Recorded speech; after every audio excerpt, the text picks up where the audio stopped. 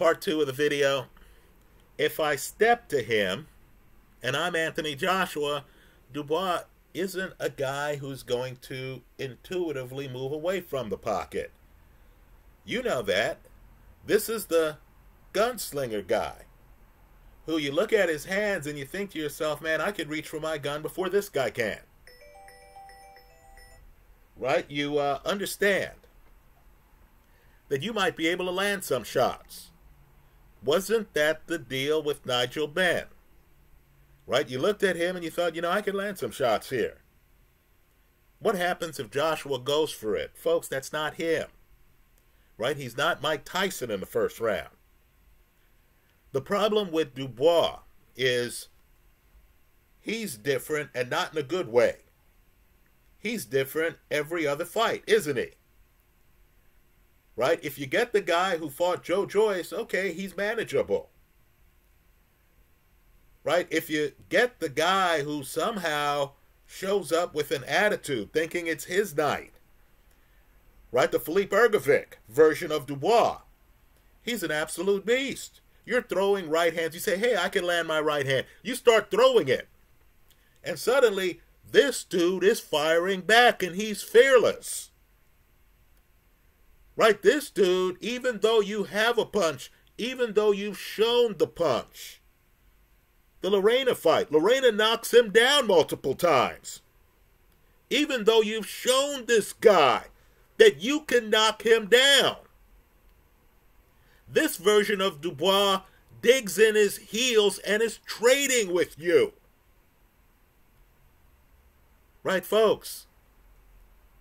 If you're on the Joshua side of the ledger, even though both guys here are blessed punchers, you don't want a first-round shootout. Right? Joshua is popular. Joshua is talented. He's not Foreman, Liston, Benn, Tyson in the first round. Right, folks? He's simply not. You know that. He's a guy like Usyk. Nothing wrong with being like Usyk, who wants to see the lay of the land. So the pacing of the first round is crucial. If it's a shootout, even if Joshua's landing some shots, that doesn't favor Joshua, because Joshua is more of a conservative guy. Right? Floyd Mayweather. Another guy, Bernard Hopkins. Another guy who wants to spend the first 3 rounds figuring you out. Right? That's very different. I mean, that's very different than a see it, hit it guy. Right? A Nigel Benn type guy. Understand? You know, Floyd Patterson faced Sonny Liston twice. Not once, twice. Did not make it out of the first round in either fight.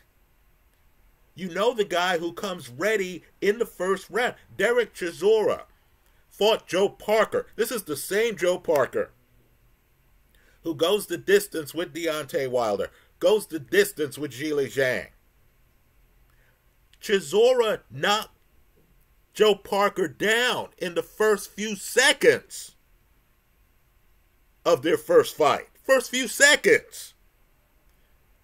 Right? The first round, if I'm rooting for Joshua, I want the first round to be uneventful. Right? The DuBois side of the ledger is different, isn't it?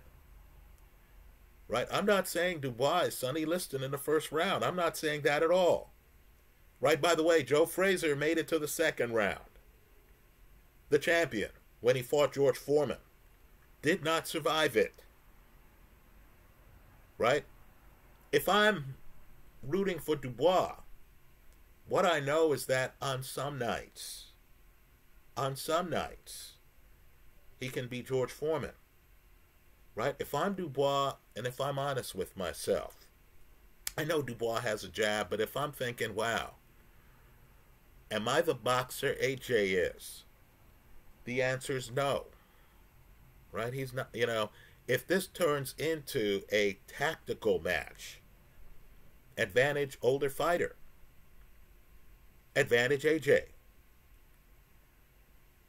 Right? So what DuBois should consider, if you're watching the first round and DuBois comes across the ring and you confuse him momentarily with Derek Chisora, right? Fighters have pushed Chisora the distance. Many of them. Usyk, for example. But they had to survive a moment in time. This is the question, by the way, and it's a big question, with the upcoming Mike Tyson, Jake Paul fight. Right? The question is, when Tyson comes across the ring, is Jake Paul going to be able to survive the next 6 minutes? 3 rounds in that fight, 2-minute rounds. Folks, believe it or not, that's the question here. Right? If DuBois comes across the ring and suddenly you're looking at your watch and you're 60 seconds in and it's an outright shootout, you're going to think to yourself, okay, DuBois has been here. Right? That Kevin Lerena fight, folks, that's a straight shootout. Right? That Filip Ergovic fight, granted, that Filip Ergovic fight goes several rounds. Folks, just look at the power shots in the front end of that fight. Right? And understand, sometimes you have uncrowned problems in the heavyweight division. Right? Ergovic, Zhili Zhang, both of those guys would give both of these guys problems. Right? If there's a shootout early, that's going to favor DuBois. Because he's the guy who on some nights is a quick draw.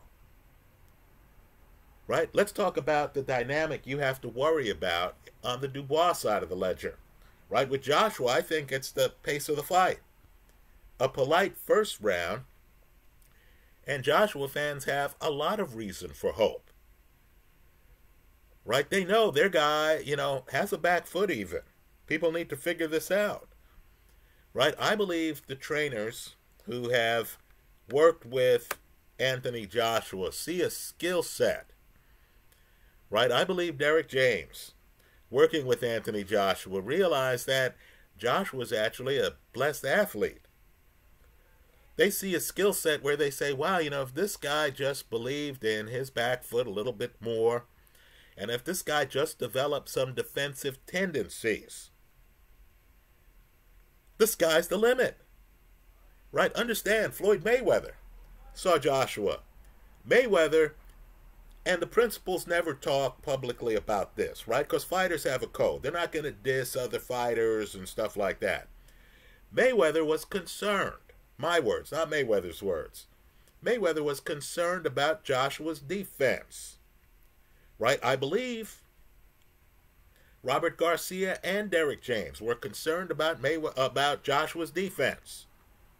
Mayweather actually invited Joshua to come to Las Vegas, another boxing hotbed in the United States, to train with him.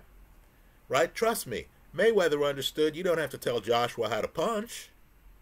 Right? You don't have to tell Joshua how to, land shots.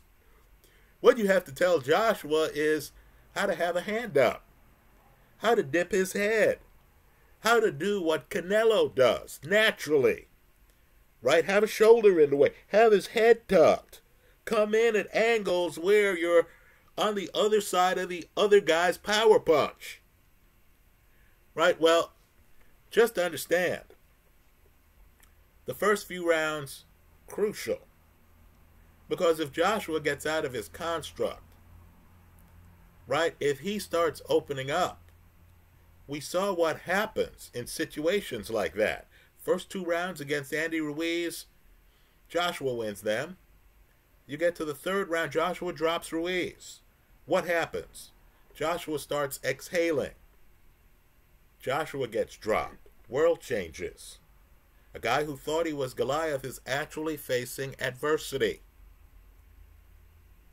Right? Joshua against a guy who doesn't have the foot speed, but who has the hand speed, is curiously trading shots with a blessed combination puncher in Andy Ruiz.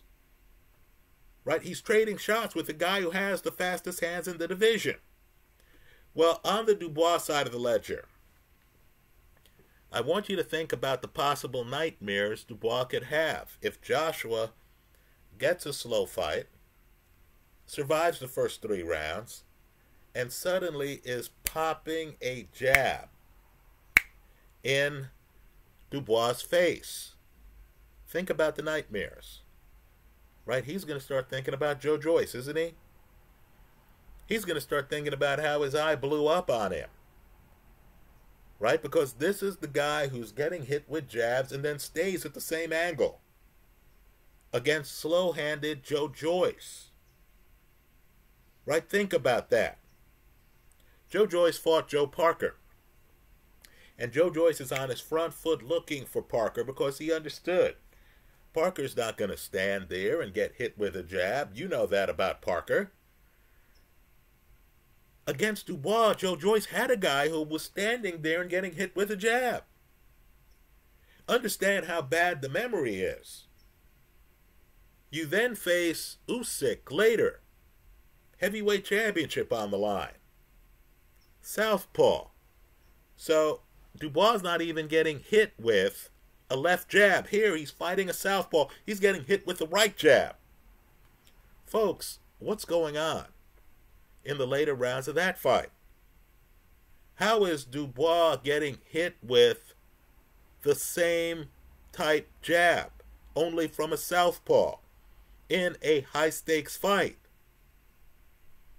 How come we never, and I mean never, see Canelo getting hit with a jab like that? How come we never saw Floyd Mayweather getting hit, with a jab like that? How come that just doesn't happen to defensively blessed fighters? Why is it happening to DuBois? Why is DuBois a guy with power? A guy who has an age advantage, right? Presumably more stamina, more recovery power against both a Joyce and an Usyk.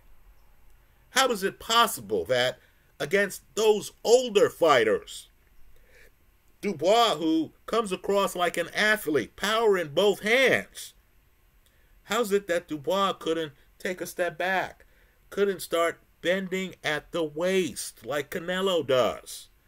How come he couldn't move his head out of the way like Derek Chisora did, right? Compare the Chisora fight against Joyce with the DuBois fight against Joyce, right? Think about how different they were. DuBois is standing around the pocket getting riddled with a jab.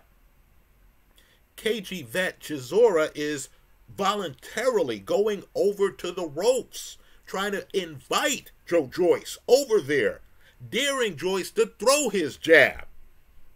And of course, Chisora is leaning away from the shot, planning his counter. So if you're on the DuBois side of the line, look, man, the first 3 rounds have to be hell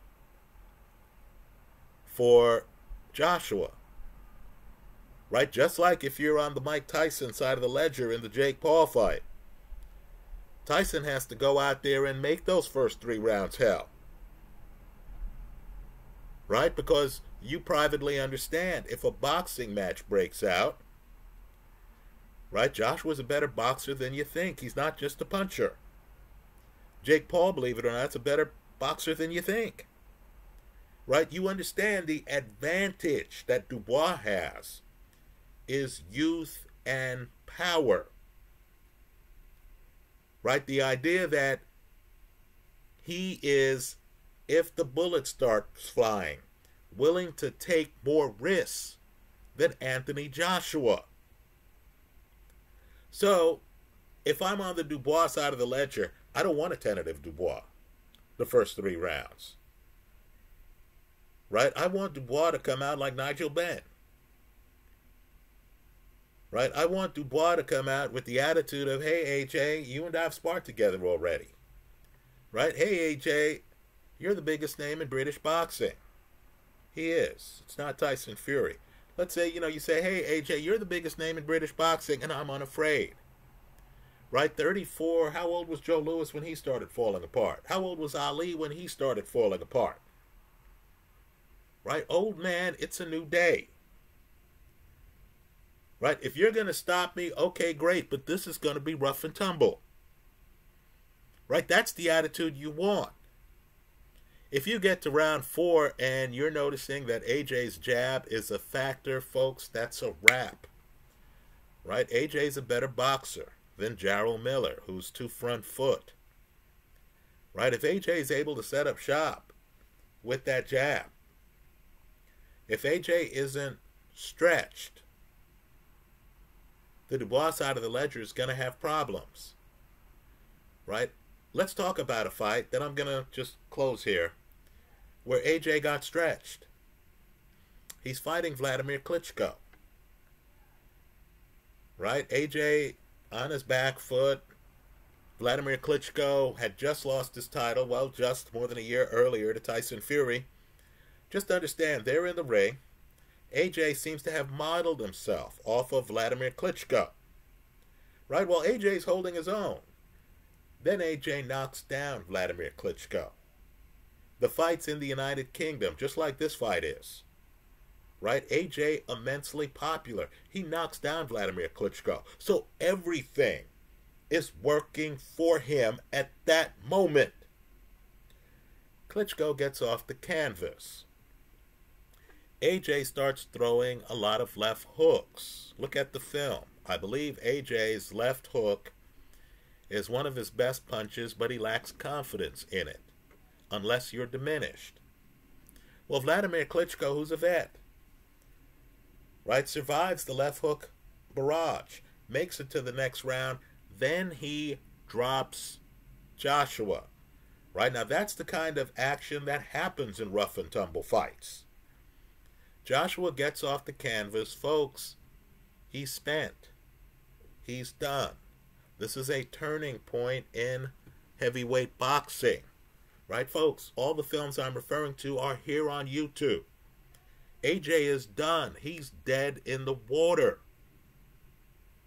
Right? Understand, for some odd reason, Vladimir Klitschko starts feeling like, no doubt, Canelo felt fighting Jaime Munguia after that knockdown.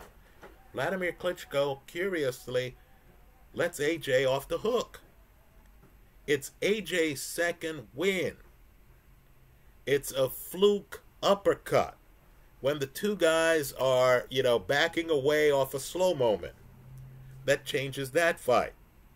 Just understand, AJ was so chagrined by that moment that he knocks down Kubrat Pulev later. Pulev is desperate, right? Pulev turns his back to AJ. Pulev is finished, right? He's finished. But AJ remembered being overextended against Klitschko after he knocked down Klitschko. AJ remembered how spent he was. How Klitschko then was able to come back and knock him down.